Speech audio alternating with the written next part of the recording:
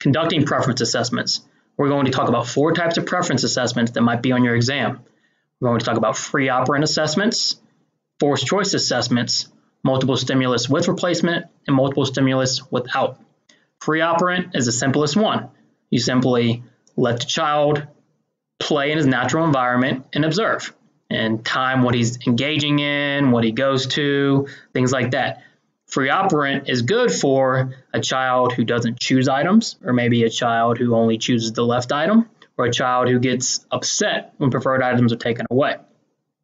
Forced choice is you have 2 items and you make the child choose.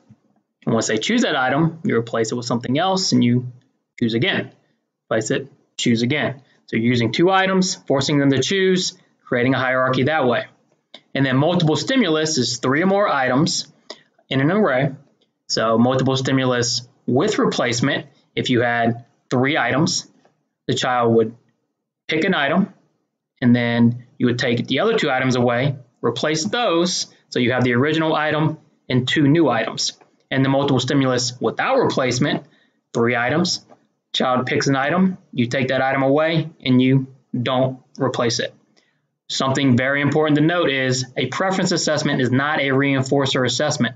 So just because they prefer it or they like it doesn't make it a reinforcer. Remember, a reinforcer has to change behavior.